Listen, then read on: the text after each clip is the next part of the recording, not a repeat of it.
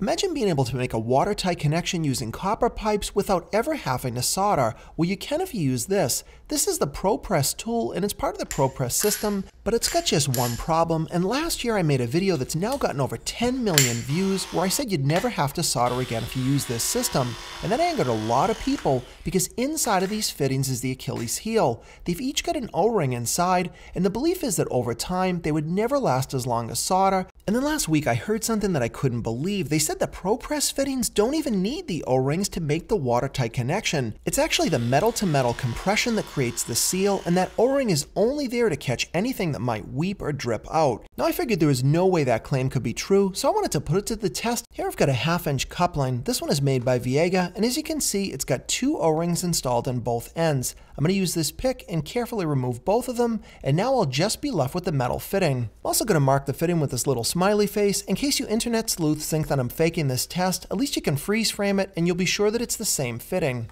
Here I've got my plumbing simulator. I'm going to connect my garden hose to the system, and it's equipped with a gauge so you can see that I'm getting about 50 to 60 psi, and that's going to be your average household water pressure.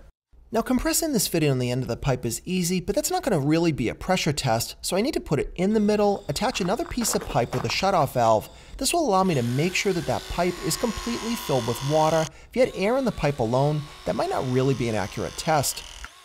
I also hung a piece of cardboard in the middle to detect any leaks from the joint at all. Now this is the first time that I've ever conducted this test. I never did any trials off camera, so I'm going to switch to the live audio so you can hear my reaction and see the results. Now we know that the whole pipe is filled with water and pressurized. That is unbelievable. Now keep in mind a leak-free connection is not a big deal, but there are no O-rings inside that PROPRESS fitting. There is not a drip.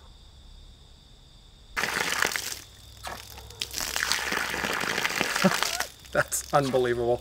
Now I'm not going to shut off the water supply. I'm going to leave it exactly as pressurized. So right now I'm at about 58 psi. You could recreate this test. I didn't do anything special here. I took the O-rings out, crimped the fitting, and there are no leaks. You can't really move these anyway. They're so tight when they're crimped. But now this would never work with a shark bite because shark bites don't have any ability to compress the fittings. They are truly sealing just with the O-ring. So I ran the test for 20 minutes, my timer hit the ground, I reset it. Try to bang this up a bit and see if it'll leak, maybe simulating what would happen inside your wall.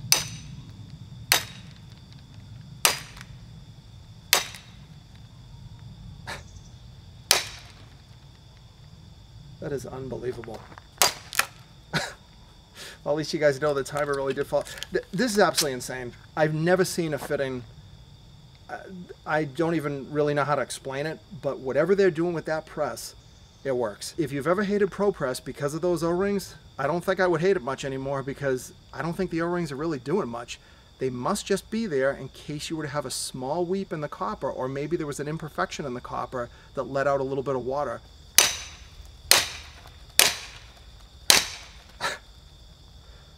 Oh, I do see a tiny, yeah, now we're getting a little bit of a leak. So I guess if you were to take a wrench and beat on the fitting with no O-rings, you'll get a couple of drops of water.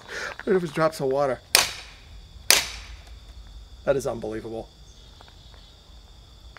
Well, there you go. So if you're going to use PROPRESS, don't run it over with a car and pull your O-rings out. You may get a small leak. I mean, unreal. PROPRESS is a great system, but it's really expensive, and unless you're remodeling a house or you do a lot of plumbing, it's going to be too expensive for most DIYers. But watch my other video for some other alternatives, including a manual version of that tool that's significantly cheaper. But the point of this video was to put that claim to the test, and has PROPRESS been lying to us this whole time, or did they just exclude the fact that the compression itself is what's creating the seal, and the O-ring is just kind of a secondary backup?